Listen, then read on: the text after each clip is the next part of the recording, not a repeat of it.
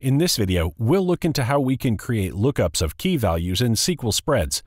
Using these lookups, we can select a text in the drop-down list, while SQL Spreads will save the corresponding key value back to the database. In this order table, we have a customer column. The customer column has a key value that is related to our table with our customers. To simplify the updating of this table, we can create a lookup in SQL Spreads for a column. To create a lookup for a column, head over to the designer and click the lookup icon on the right side of the column.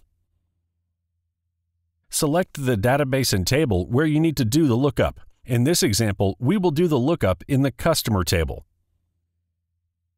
Now, select which column that contains the matching key value, in this case, the customer ID.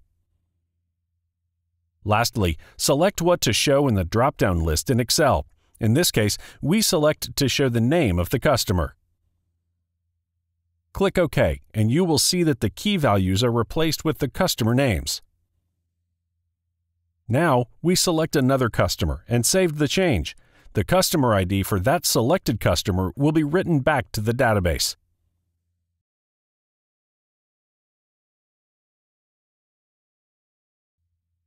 In the order table, we also have a status flag, and we would like to make it easier for our users to set that flag. To do that, we can create a simple lookup in SQL Spreads that will show a text to the user but write the flag back to the database.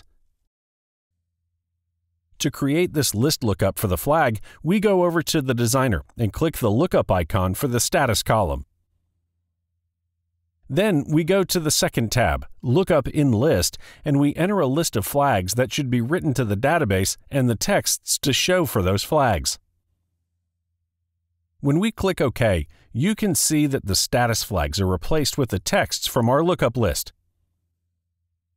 Now we can select a text, and when we save, the corresponding flag will be written into the database.